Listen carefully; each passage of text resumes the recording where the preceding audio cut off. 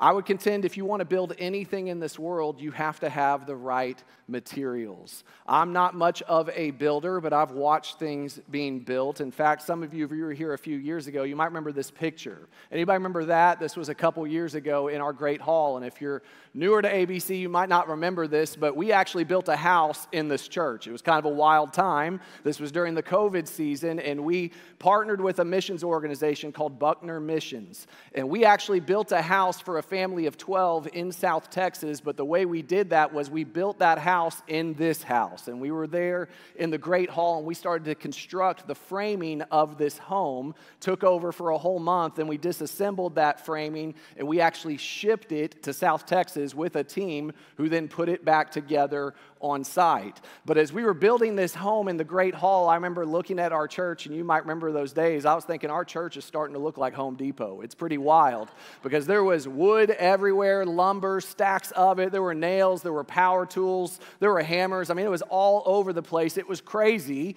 But why did it look like the Home Depot? It's because if you're going to build anything, you have to have the right materials. And today in Exodus chapter 35, Moses is going to be called to build something, and he's actually also called to build a house, but he's got a lot of pressure because he's called to build God's house, the first tabernacle there in the Old Testament. And likewise, what you're going to see is Moses is going to require the right materials, and he's going to require the right workers. And during this season, he's commissioned with this task to create this place where God's presence would dwell. Because up to this point, Moses has led Israel out through the Exodus. He's taken them from bondage in Egypt across the Red Sea, and God has led them by cloud and by fire. And then God created a covenant with them, and then actually even renewed that covenant after they fell. And then God told Moses, it's time for you to build a house for me to dwell in. And he gets to work, and you're going to see he's going to call in the right materials. And likewise, I want you to know that our God is still building today, and he actually calls us to be a part of that work. Now, I want to clarify a few points. We're not called to actually build a tabernacle in this place. Why? It's because we are the tabernacle. 1 Corinthians chapter 6 says, if you place your faith in Jesus Christ as your risen Lord and Savior, the Spirit of God, remember the helper, he dwells in us and he begins to tabernacle with us. He lives in us and walks with us wherever we go. But while we are the tabernacle, 1 Timothy chapter 3 verse 15, Paul calls the church the household of God. That God dwells here with us as we gather together, because where two or one are gathered, God is with us as well. And where the church itself is called God's house, God's household. And in Matthew chapter 16 verse 18, Jesus promised he would build that house. He promised that he would continue to build his church. So the question then is, how does Jesus build his church? Can I tell you the answer? It's through you and it's through me. That he actually builds his kingdom and he builds his local body, Austin Baptist Church, through us. Peter echoes these sentiments. I want to give you these verses because it'll lay a foundation before we get into Exodus. In 1 Peter chapter 2, verse 4, this is what Peter says. He says, as you come to him, as you come to Jesus, a living stone rejected by men, but in the sight of God chosen and precious, he says, you yourselves are living stones, are being built up as a spiritual house, to be a holy priesthood, to offer spiritual sacrifices acceptable to God through Jesus Christ. Peter says that every born-again believer is a living stone, built on the cornerstone of Jesus Christ. And God builds his church through these stones, born-again believers coming together. He builds something beautiful for the world to see. What that means is the stone we see in this building, which, by the way, is beautiful stone, and I'm thankful for it, but we must not forget that this stonework, these stones are not the church. The church is not a building. The church is not stone. The church is living stones. We are the stones that God brings together to build something beautiful. You see, the material God is looking for to build his kingdom is you and it's me. And what I think God wants to do right now through Austin Baptist Church is build something incredible. How could you not believe that after looking at a result like last weekend? where you see God is at work and he's provided immeasurably more than we could ask, think, or imagine. And it's clear as day that God is at work in this local faith family, and I believe God wants to continue to build his kingdom right here through the local expression of Austin Baptist Church, but that good work will require some materials. And the materials are you and me. So then what does that look like? That means we all need to be a part of this good work. And today we're going to look at Moses as he builds up the tabernacle. We're going to see some commonalities of what it takes to build God's house. And my hope and prayer is that we might answer that call in these coming days and years. Because if we all come to the Lord ready and willing, I believe we'll look back years from now astounded by what God built here on this hill. So if you have your Bible, join me right there in Exodus chapter 35. And we're going to look at this topic of how do you build God's house. And we're going to begin in verse 4 this morning.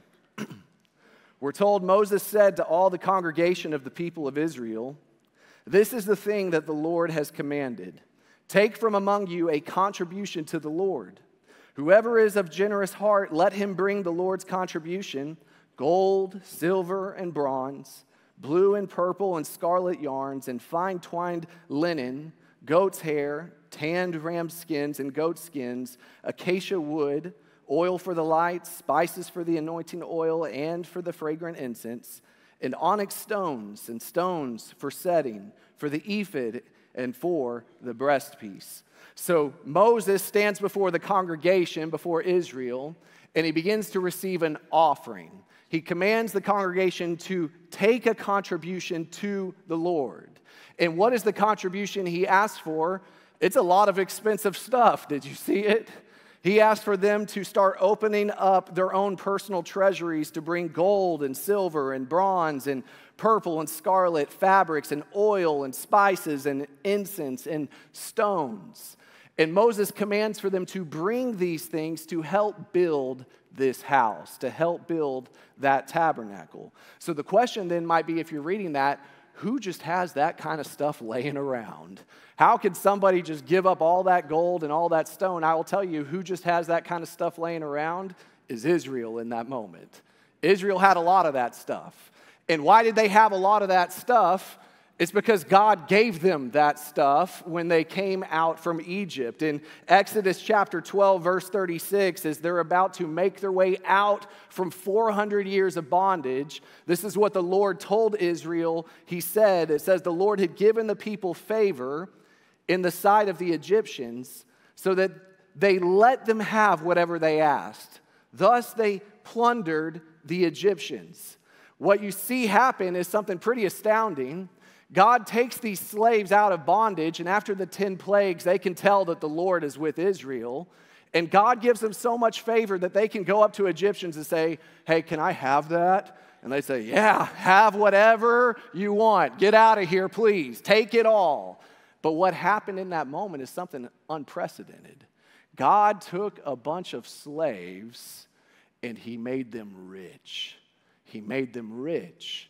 And he gave them all of these precious jewels, all of these precious things. And why?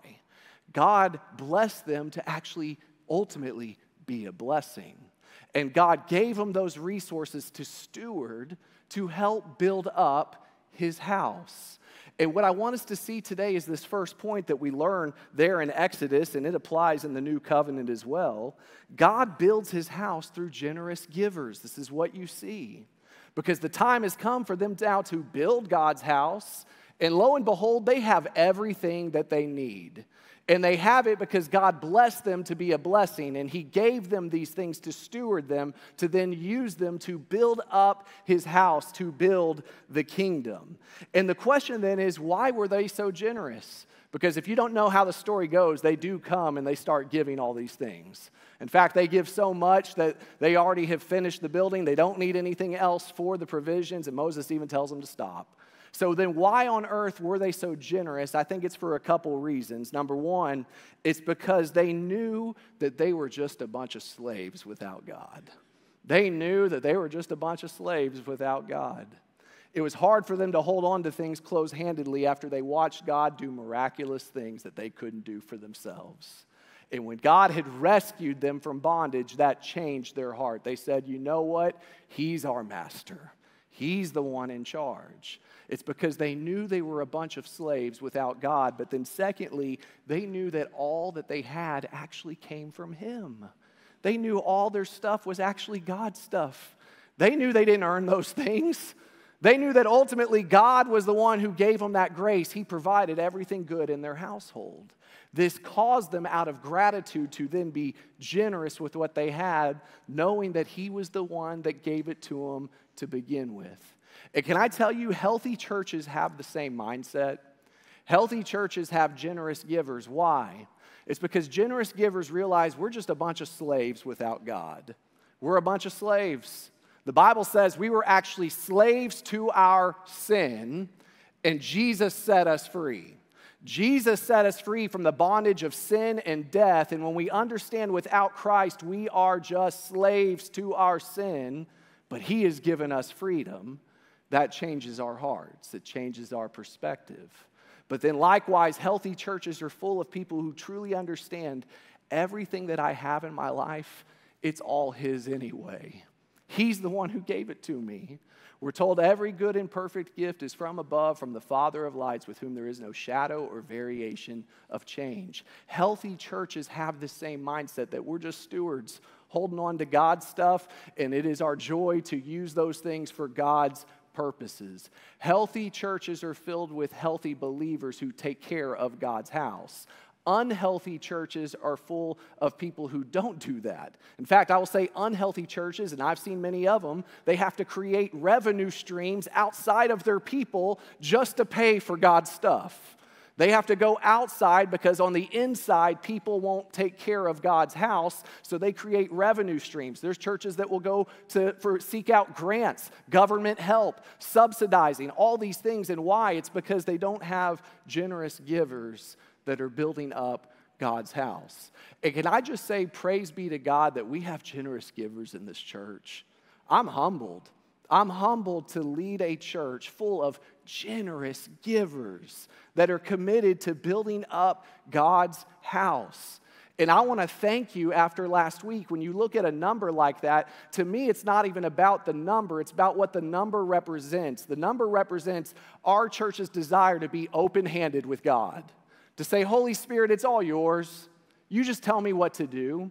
And it's our church saying together that, you know what, God, we want to be a part of this work.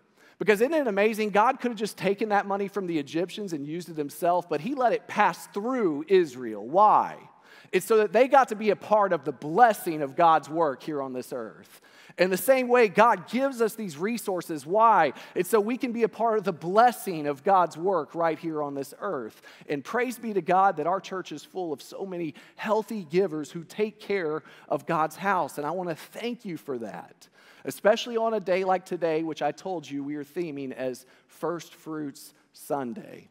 What does that mean? We're asking the church to give a first fruits offering towards their Light the Way commitment. Why is that? It's because ultimately we're seeking to have a set amount of money, to have these resources come in the new year so that we can hit the ground running on expanding our mission, on extending the message, and on eliminating our debt. So praise be to God for those in this room who were able to make a first fruits offering today. Or if you were like me, I went online 3 days ago and I did it online and I offered my first fruits offering there. You can do so as well. But I encourage you this morning, be generous with the Lord.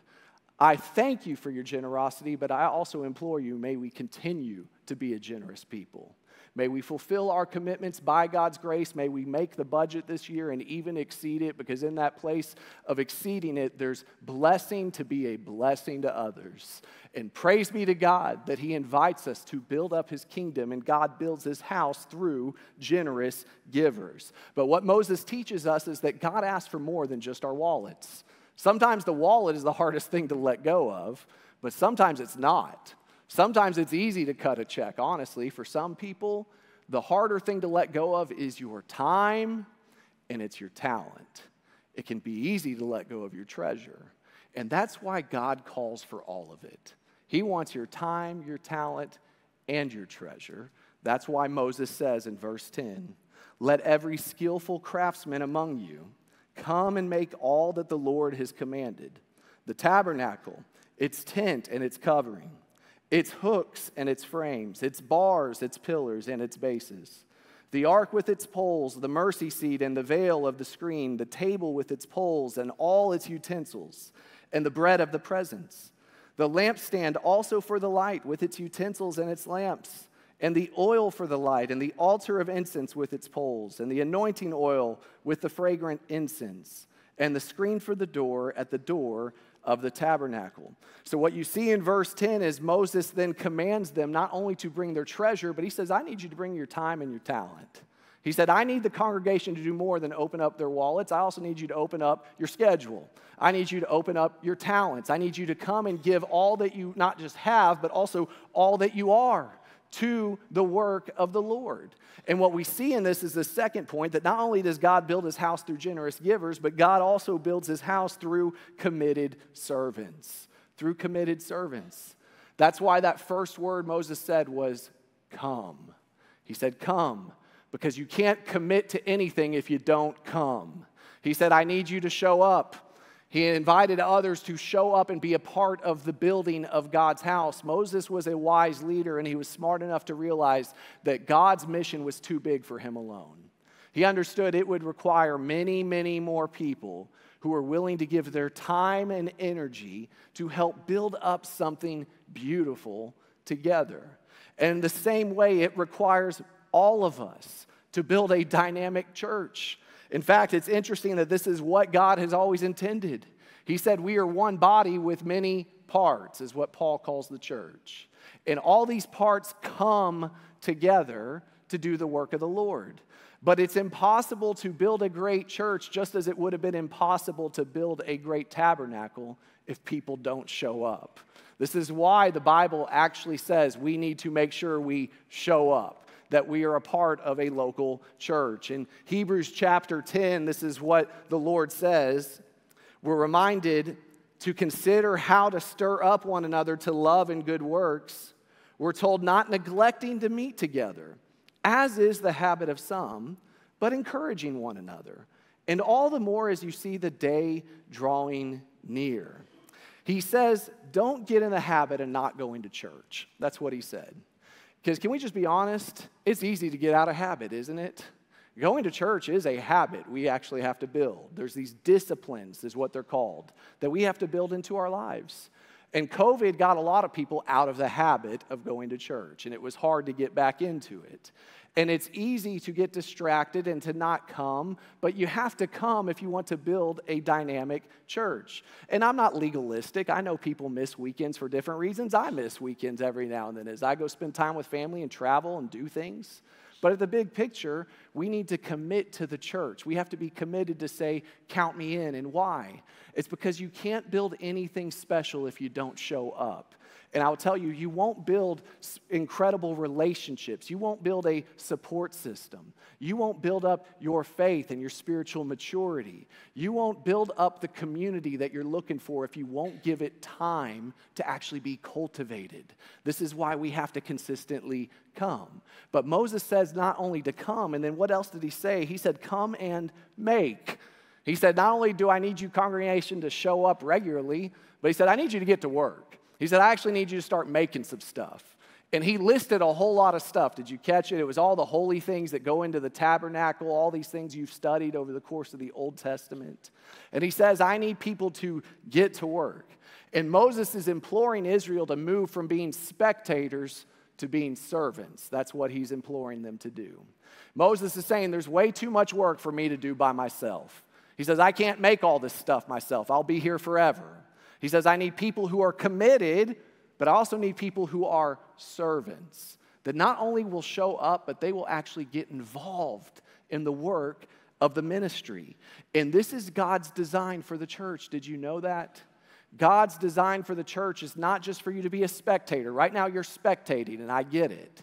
But he's actually invited you to come be a participant, to be a part of it, to actually jump into kingdom service. In 1 Peter chapter 4, where this is explained when Peter starts talking about the spiritual gifts that God has given us. In verse 10, we're told, as each has received a gift, use it for what? To serve one another as good stewards of God's varied grace. God wants us to steward our finances, but He also wants us to steward our spiritual gifts. He wants us to steward our time. He wants us to steward our calendar. And how are we supposed to steward these gifts of varied grace? He says, use them to serve others, to serve the church. Not just to be served, but like Christ, to then serve others in His likeness. What does that mean? It means every single person in the church has an opportunity to jump in and serve. I believe every born-again believer, the Bible teaches, has at least one spiritual gift. And why was that spiritual gift given to you? It was to serve and build up the church.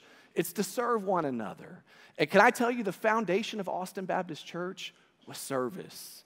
That was the foundation in 2007.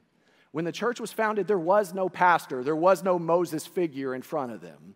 There was no one to tell them to go do these things. There were no budgets, buildings, but there were a lot of committed servants that said, how can we help? What can we do?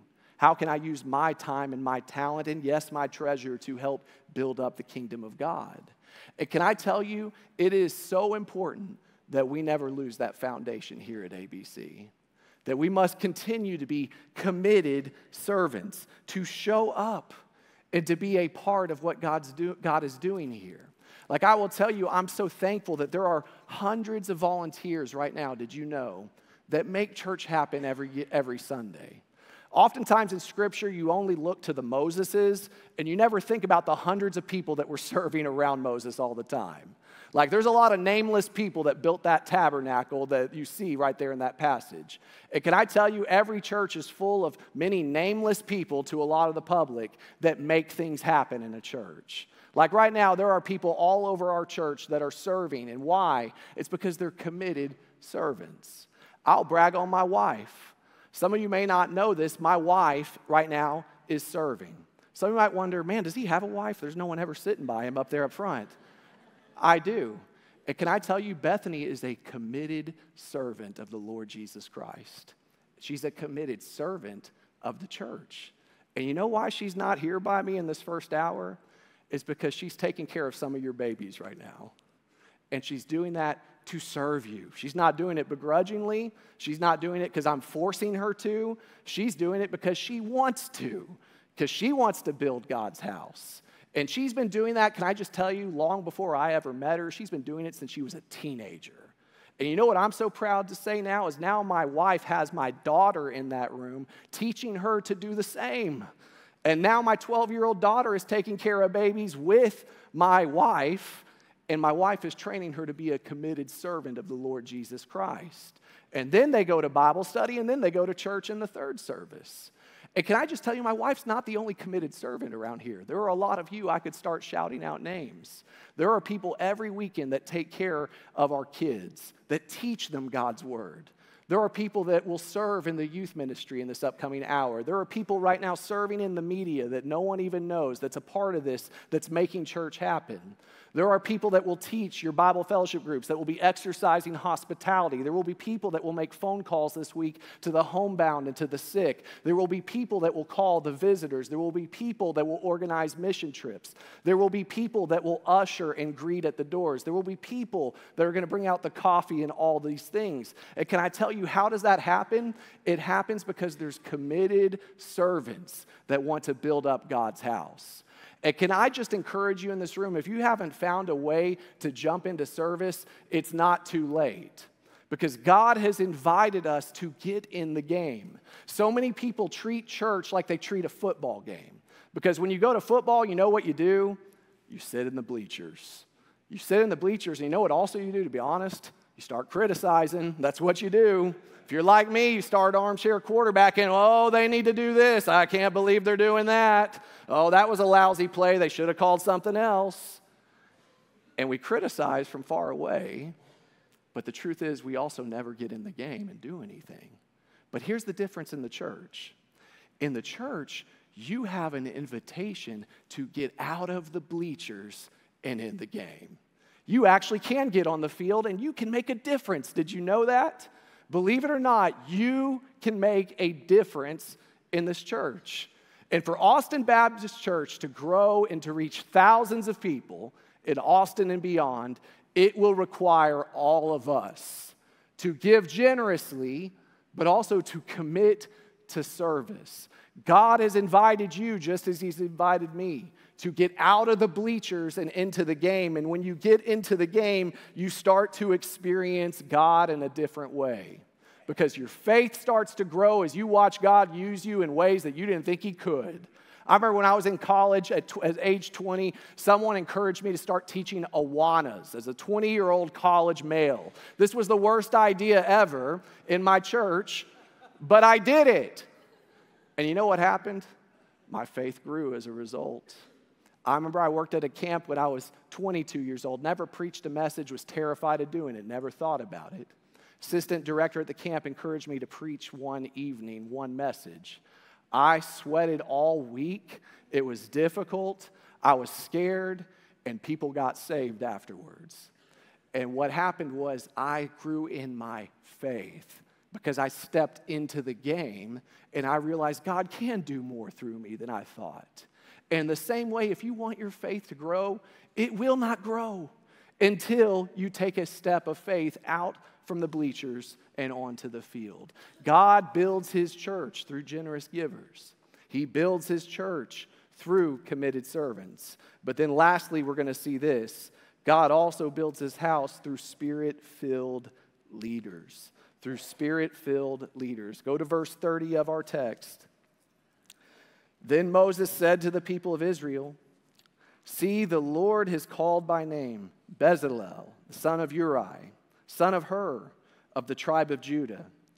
And He has filled him with the Spirit of God, with skill and intelligence, with knowledge and with all craftsmanship, to devise artistic designs, to work in gold and silver and bronze, and cutting stones for setting, and in carving wood, for work in every skilled craft. And He has inspired him to teach, both him and Aholiab, the son of Ahisamach, of the tribe of Dan. He has filled them with skill to do every sort of work done by the engraver or by a designer or by an embroiderer, in blue and purple and scarlet yarns and fine twined linen, or by a weaver, by any sort of workman or skilled designer." So what on earth is happening here in the passage?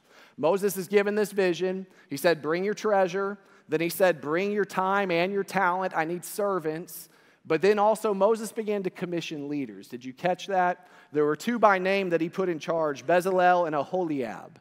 And these were two people that he said, I need you to actually start leading some of these people. Because Moses was wise enough to realize that he couldn't do it all himself. He actually learned this lesson earlier in the study. In Exodus chapter 18, his father-in-law Jethro taught him this message. He said, you can't judge everybody, do everything. He said, it's impossible. He said, you have to learn how to empower leaders and then multiply your impact through them. So Moses started to lead that way in Israel, and what you see here in the 35th chapter is another chapter of that story.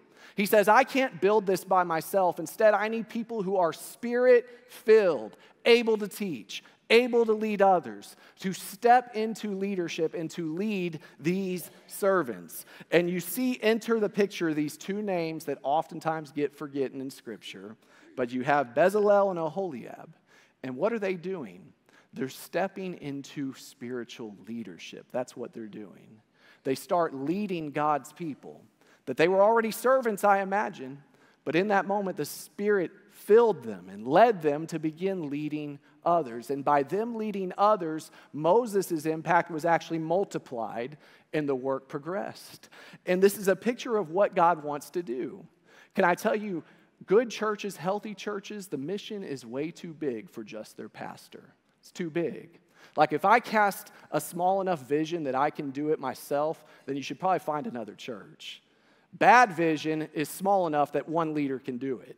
Good vision is so big that it requires other leaders to jump in.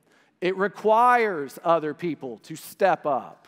Because ultimately, one person cannot do it all alone. I will add to that, our staff cannot do it all alone. And the way churches are designed to work is that we actually are all called to do what? Go and make disciples. God wants all of us to step into spiritual leadership, to mature and grow in that way to where we become leaders of other leaders, where we are discipled and then we disciple others. And for our church, once again, to continue to grow and reach our city, it means more leaders have to rise up. But can I tell you this? Many people will not step into leadership of the church. And it's always just completely boggled my mind. Because churches, even ours, can be filled with amazing leaders in the workforce, in the community, in their professional careers. But when it comes to church, many of those dynamic leaders take a back seat and don't get involved in things. This happens in churches all across America. Why is that? I believe there's a spiritual issue that's underneath all of that. And it's actually spoken to in Scripture. In Hebrews chapter 5, this is what we're told. We're told in verse 11, the author of Hebrews says, about this we have much to say, and it's hard to explain since you've become dull of hearing. He says, for though by this time you ought to be teachers, you need someone to teach you again the basic principles of the oracles of God. He said you need milk and not solid food. What we're told, even going into the first century church, is sometimes leaders refuse to step up. And they're getting admonished in that passage. They're being told, get off milk and move on to solid food. That you should be the one teaching other people by this point. But why does this happen? It boggles my mind once again, because when you think about maturity in the physical realm, we always want to mature. I have children, they always want to get older than they actually are, and I bet you understand that. That this goes not only on in childhood, but it goes on. When you're a kid, you want to stay up later. You want to get to that next notch. When you're in elementary, you want to be in middle school. You're in middle school, you want to be in high school. Then when you're in high school, you want to have a car. Then when you have a car, you want to go to college. And then when you go to college, you want to make money. And then when you make money, you want to make more money. And then when you make more money, you want to have a higher title. Then you want to have retirement. We always want to advance and mature in every way except spiritually.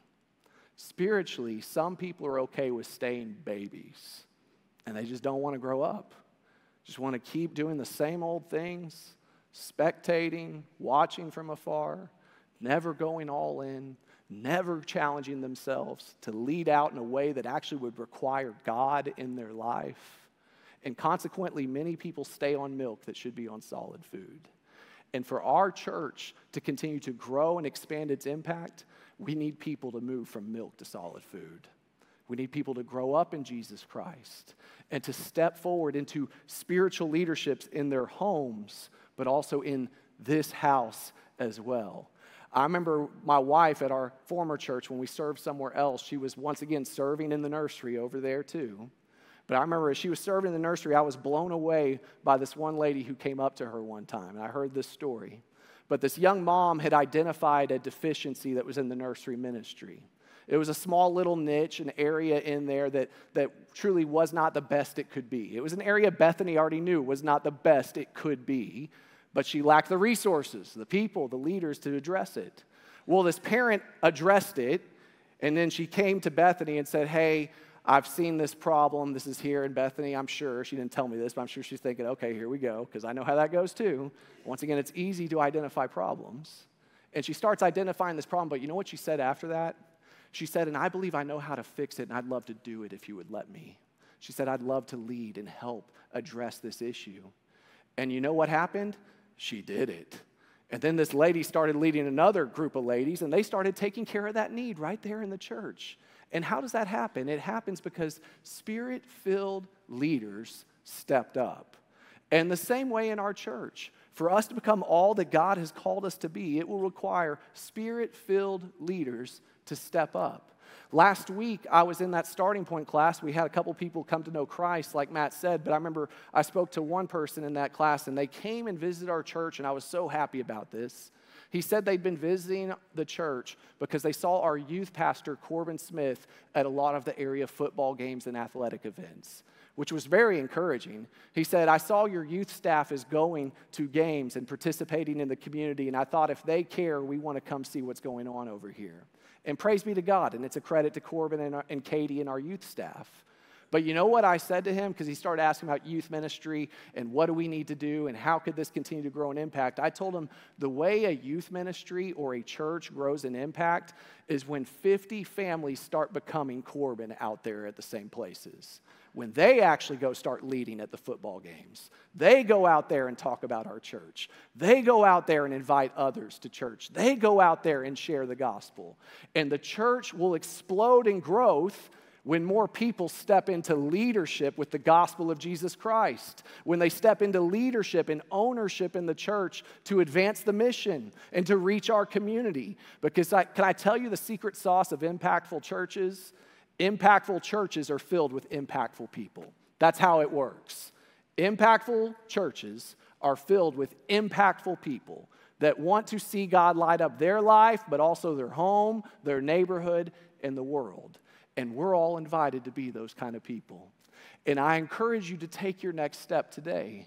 Maybe it is to give for the first time. Maybe it is to serve for the first time. Or maybe it's to move from servant to leader. But if you do, I want to encourage you with what the results could be. And we'll close right here in chapter 40, verse 34. After all the works completed, this was the end result. We're told, then the cloud covered the tent of meeting, and the glory of the Lord filled the tabernacle. And Moses was not able to enter the tent of meeting because the cloud settled on it, and the glory of the Lord filled the tabernacle. People gave generously, they committed and served, and then they led and stepped into spiritual leadership. And what was the result? The result was the glory of God was seen in that place by all who walked around it. And can I tell you, the same thing can happen in our church spiritually. That as our church continues to cultivate spiritual leaders, as we step into kingdom service, I believe Austin, Texas can drive by this church and see the work of this church, and they'll see the glory of God being displayed through ABC. How does that happen?